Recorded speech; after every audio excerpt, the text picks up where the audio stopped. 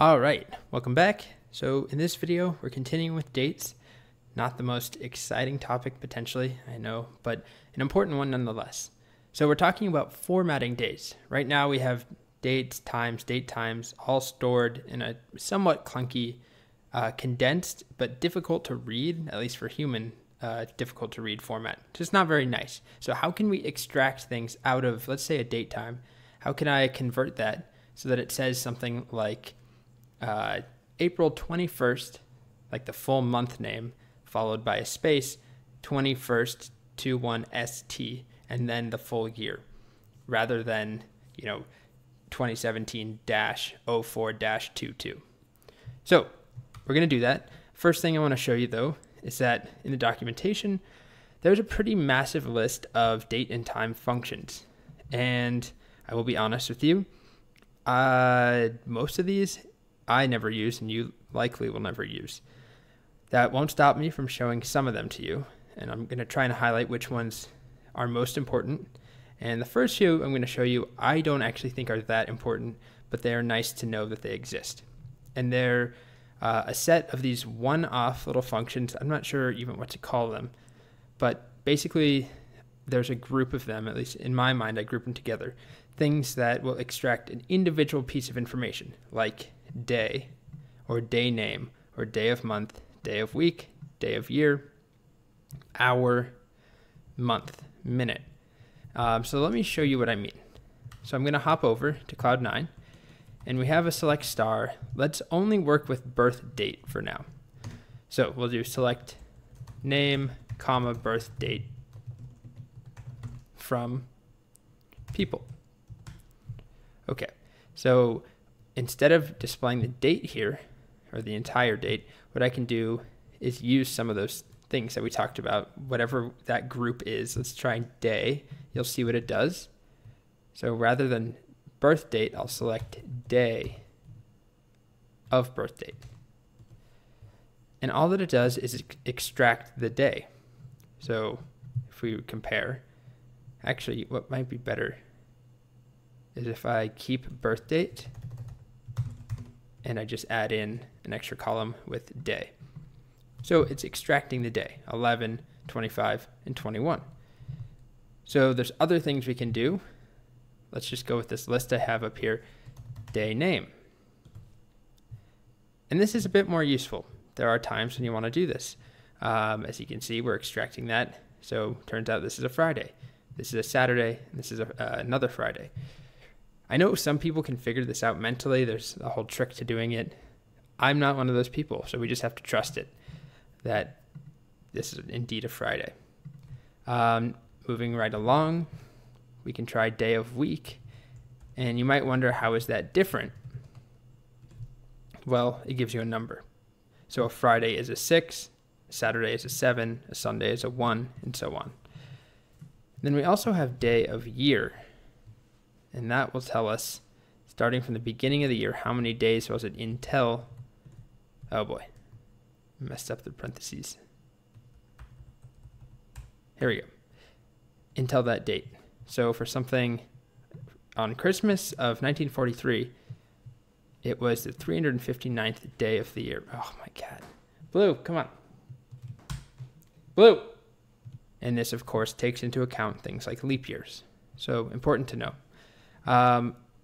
With that said, these also apply to date times. So if you tried to do it on time, if we start right there, instead of doing birth date, and you tried to do birth time, well, there's going to be an immediate problem, which is we're not storing day of the year or day information at all. But just to show you, we don't get an error, right? We get warnings, but we don't get something that breaks everything. We just get null. It doesn't work. But we can do it on a date time, and that's what, like I said, I use most of the time. So if we do birth dt instead, you can see that it's giving us the correct numbers here, 359, 111, and so on. So we can use all of the ones we've seen, day, day name, but there are other things too, briefly, that work for date and date time, so things like month. So that tells us the month. What else is there? I think there's a month name. Yep. So if you want the full name of the month, there we go. And then lastly, when we're working with the time, so if we go and change this to birth time, there are a few methods that apply here. We can do things like hour, if we want to extract the hour, or minute. Now, I don't end up using time on its own that often, so I don't really end up using these minute or hour or second on their own ever, really. So that's part one of formatting dates. Imagine if you wanted to do something like this. Instead of just printing out the day or something, we wanted to say April 21st, 2017 at, I don't know, 6 p.m. maybe. Or we don't even need that. Let's just say April 21st, 2017. So how would we take this date, that would be 2017-04-21, and convert it to this? Well, we could use what we've already seen and do a giant concat. I won't make you do this entire thing, but basically we could extract the month name to get this, and then concatenate that with a space. And then this part's a little trickier, right? We need to, it's going to be a pain, honestly. You would have to have some logic that I haven't shown you how to do yet, because you don't always add ST after a number. What if it's a 23rd? So that's a little bit more complicated. So let's reduce it to this. So for that, we would want to get the day, right? And then we want the year. So you could do a giant concat. Basically, we would take all of these for birth date. This is going to get messy. And the point is that there's a better way.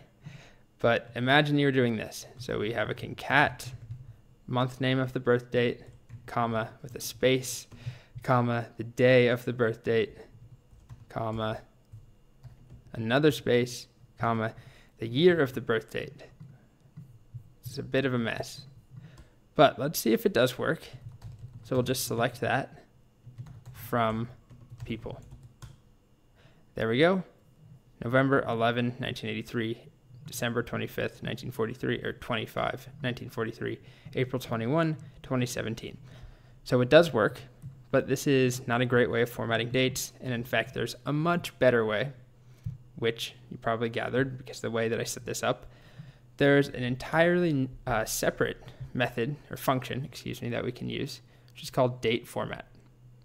So date format is really, really useful in my opinion. I use it all the time. What it does, it looks a little intimidating looking at the documentation, but what it does is it allows us to format things nicely and powerfully. We have a lot of different things that we can do. So these are called specifiers over here. There's a table of them, and they're basically little symbols, little shortcuts that allow us to specify what we want from that date. So let's say we're working with a date time, and if I want to get the month name, I use %, capital M. And if I want the month number, then I use %, lowercase m.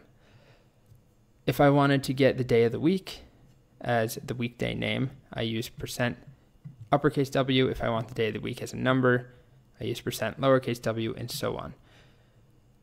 So what we do is combine them together in a string. And when you pass it into date format, it will take a date and then this string of how you want to format it, and it will spit out a nice answer for you. So here's an example. Excuse my fridge there, or my ice maker, I guess, being noisy. So we've got date format of this date time here. It works on date times and just plain dates. So here's a date time though. My fridge making so much noise. Okay, I think it's done. So we have this date time, and we're formatting it with this, which looks a little bit like gibberish. But we have %, W, which gives us the day of the week as the word, the name of the day of the week, and then a space, which gives us that space. Then we have %, M, which is the name of the month, So we have October, and then another space, and then we have %y, which gives us the year.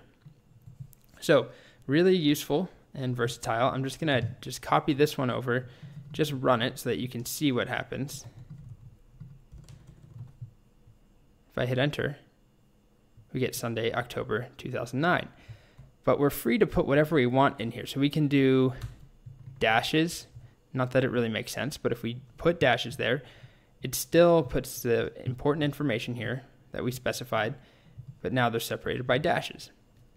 So it gives us some freedom. We can do, group them together like that if we wanted to, put commas, or we could put an entire word before or after. We can do whatever we want.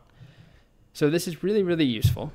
If we go back and select, let's work with date time. So we'll do select date format, and then we're working with birth DT, and then some string that we'll provide in just a second. We'll come back to that from people. We can start with something really simple, like just getting the day of the week as we'll do day of the week first as a word. So uppercase W. We could do something like was born on a Friday, a Friday. But as you saw, there are a bunch of other things that we can do here. We can work with hours and minutes. We can work with seconds, month names, tons and tons of things. It's really versatile and very useful. And typically the things that I end up doing with it are just formatting dates so that they look like, at least in the US, where we put the month first, followed by the day, followed by the year. So that's pretty simple to do. Think about how you would do it though, if you want to give it a shot. How do we take this and change it into that? So we can do that now. All that we want is the month number, right? So that's %M, I believe, followed by a slash, and then the day, %D, followed by the year, which is %Y. Let's see if that works. Almost. If you notice, I use lowercase y, and that gives us the two, I don't know what you call this, the abbreviated year, the last two digits of the year. So we want uppercase Y, and I just happen to remember that, but if you couldn't remember how to do it, you can consult this. And we'd find it, where's that? Year, numeric 4 digits versus 2 digits. So let's wrap all this up. We talked about a lot of different ways of formatting dates. I frankly don't use these that often, like I said, because you can do the same thing using date format. I should mention there's also a time format. It works exactly the same way. You just pass in you pass in a different formatter here. So you're not going to be able to get month, day, and year from a time, but that you can get hours, minutes, seconds. But like I said, I'm not working with times as often. And if I am using a time component, it's within a date time. So I might do something like this. And let's just do hour and minute. And we'll put a colon there. And there you go.